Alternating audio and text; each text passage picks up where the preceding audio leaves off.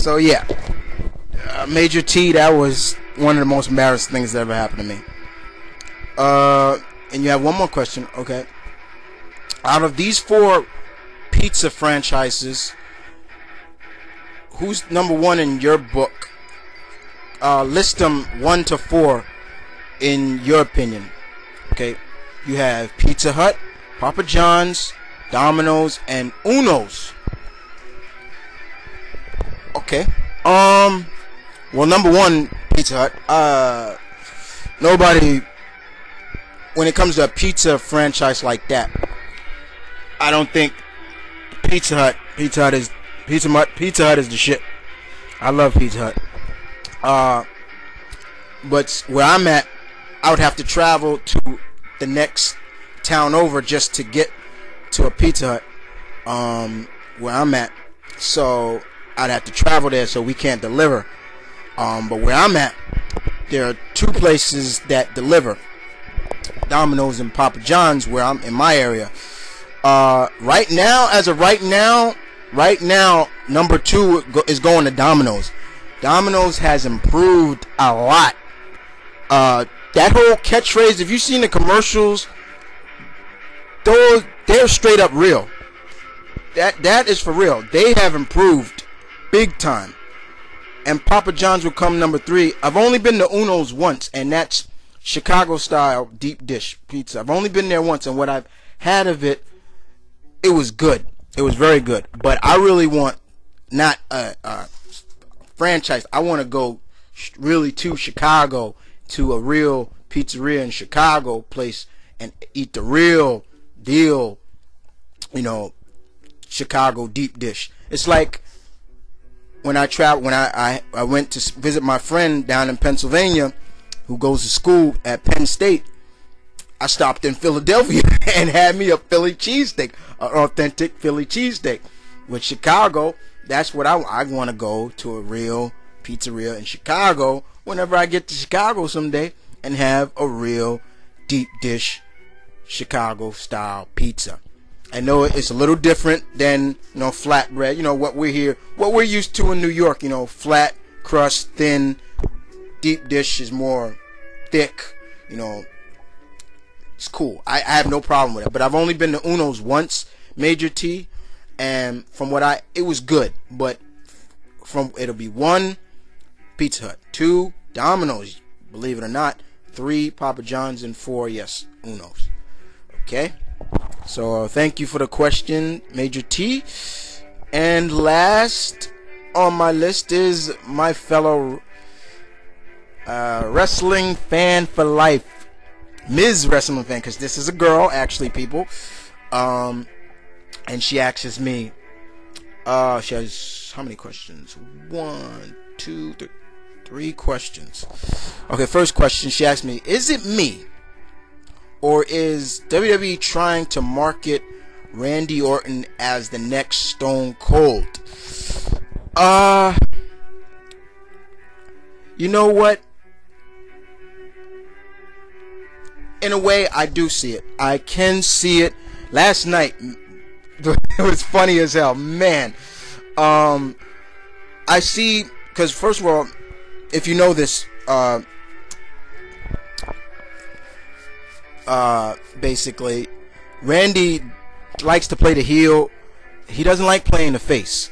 So I can see them market him as an anti-face or anti-hero. Like Stone Cold was. He was never a face. He was for himself. And if they do that right, yes, not market him as the next Stone Cold, because there will never be another. Oh, sorry, too loud again, getting too loud. Never the right. He's not. There can never be another Stone Cold, right there. But it's like trying to market MVP as the next Rock, which they were doing at one time. Custom made clothes and everything like that. No. There's only one Rock, there's only one Stone Cold, but I do see it, and they can do something with Randy Orton with that, but not have him, don't market him too much but market him as like an anti-hero, like they're doing now. You know, Stone Cold was going around stunning people. What's Randy Orton doing? He's RKOing celebrity hosts now. You know, and did Meatloaf botch that RKO? My God. But yeah, I do see it. I see it in sometimes. Are you cool? Next question. Are you cool with Drew McIntyre being stripped of the IC? Hell yeah, I am. You know, hell yeah, I am. You know what? I know he's not fired, but I'm glad they stripped him. Because basically there's a 30-period defense title, if I'm still correct, where you're supposed to, in a 30-day, you're supposed to defend your title, or you're gonna have it stripped away from you. When's the last time Drew McIntyre defended that belt? Never. And I was just tired of him just holding that belt. And we're gonna see probably a good match this Friday with we're probably gonna see a good match this Friday with Christian and Kofi Kingston going for that belt. And they're probably gonna do pretty much better justice than Drew McIntyre did. I'm cool with it. I really don't mind.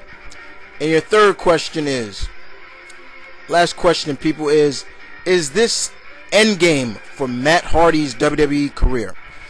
Ooh, good question.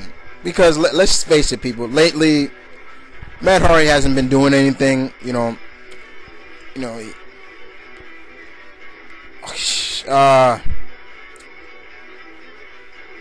Endgame, I don't know. He's wrote on his Twitter that he says he might think his wrestling career is over, but he still wants to be a part of the wrestling business somehow, from some form or another. And then you have Shannon Moore and Jeff have been urging Matt, pleading with Matt, come down to TNA, come down to TNA, TNA. I don't think they're going to do anything more with Matt Hardy. What happened on Friday with Matt is pretty much a sign. You know what I'm saying? Like, just, oh God, like, what are you going to do? So, I Endgame, maybe. It's a possibility. It's a possibility. But thanks for the questions,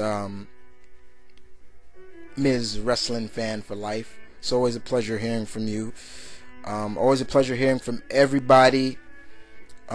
Keep the questions coming if you want me to continue. Or what else I want to bring up? Okay, as you already know, stay tuned for the Blade tribute. Stay tuned for two tributes that I'll be bringing out sometime soon. Stay tuned for this Friday, what I'm going to do with the opinion spot that I touched on. For all those I plugged in the video, check out their channels, subscribe to them.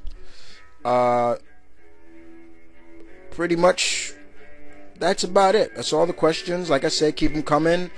No matter how many you want to give me, or no matter how less you give me, don't matter. And this is Mount Vernon Kid saying peace, one love. Stay tuned. My headache is still killing me. I shouldn't have yelled too loud as migraine's coming back. But I'll get better. Just a little measly headache.